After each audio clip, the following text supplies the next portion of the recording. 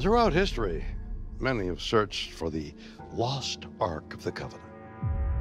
And who could blame them? After all, according to the Old Testament, God himself instructed Moses to build the ark, and this golden chest was believed to have held the power of the Almighty. But how could such a coveted religious artifact just disappear? And is there a chance that the Lost Ark could actually be found? Although the search for the Lost Ark of the Covenant continues all over the world to this day, many believe that our best hope of finding the Ark is by not looking for it at all. Instead, all we need to do is wait, because according to a biblical prophecy, one day the Ark will return.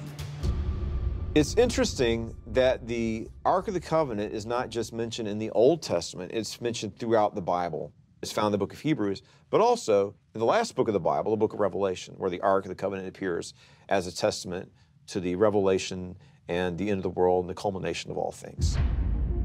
According to the book of Revelation, chapter 11, verse 19, the Ark of the Covenant will not be revealed until the end times. Revelation 11:19, then God's temple in heaven was opened, and within his temple was seen the Ark of his testament, and there came flashes of lightning, rumblings, peals of thunder, an earthquake, and severe hailstorm. In that passage, the book of Revelation describes the lightning, the thunder that will take place when the Ark of the Covenant is revealed. In Israel, there's a place called Tel Megiddo, which is also known as Armageddon, right? This is the place where the end of the world battle is supposed to take place. So at this city, from the time of the judges in the Old Testament, many people feel that in the last days, the Ark of the Covenant will be rediscovered there in fulfillment of these ancient prophecies. Is this the place where the Ark of the Covenant will one day reappear? Only time will tell.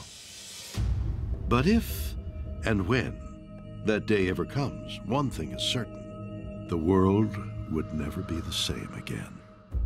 The world that we live in today, we must remember, is not a world that believes in miracles. By and large, this Western society that we're a part of does not believe that the Ark has the ability to flatten mountains down and kill all the enemies. So if the Ark is found today, and it actually carries any kind of divine properties, this is going to have some monumental effect on the way that we see and think about the world that we live in.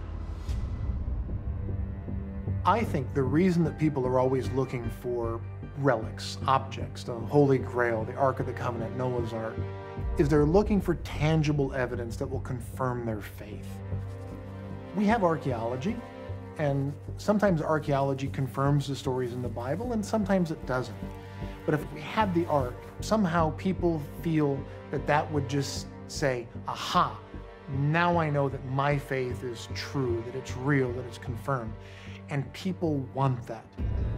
I think for all people of faith around the world, it would be a fascinating experience to see this idea that something made by human hands was able to contact God or even to possess the power of God. But on the other hand, are we ready to possess the power of God?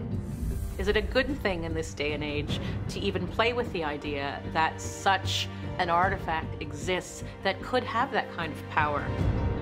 Maybe it's for the best that the Ark remains hidden.